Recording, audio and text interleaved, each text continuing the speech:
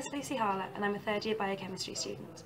The title of my honours project is Bioinformatic Investigation of the Ostreococcus tauri kinome. This was a dry project, so no need for lab coats or fancy equipment. Welcome to my lab.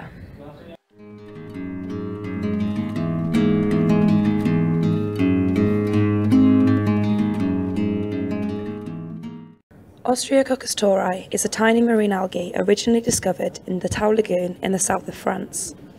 It's the smallest known free-living eukaryote and has a very basic cellular anatomy, as well as a very reduced and compact genome.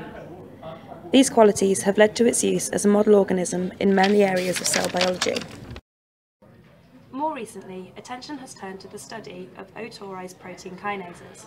Protein kinases are a very important group of proteins responsible for phosphorylation and are essential in every major cellular process.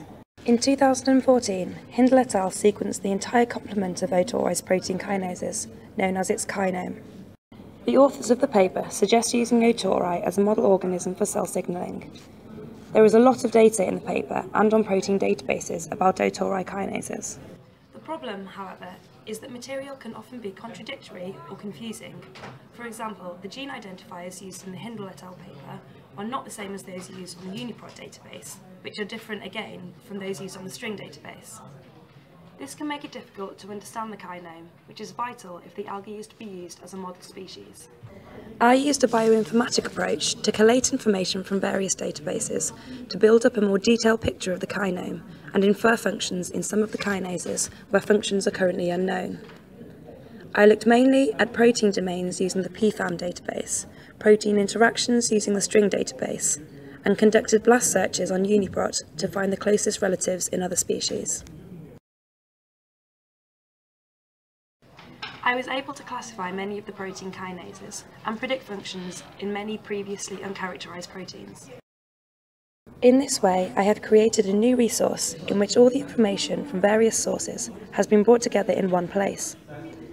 By collating this information, I have also been able to provide new information, such as predicted functions for some of the protein kinases, furthering current knowledge of this important algae's kinome. The results of my study will be a useful resource for further cell signalling studies in O. tauri. This project has taught me that bioinformatics is an extremely useful and important method of research. It has also taught me that consistency is really important in science. It would have been a lot easier if all the different databases used the same names for the same genes.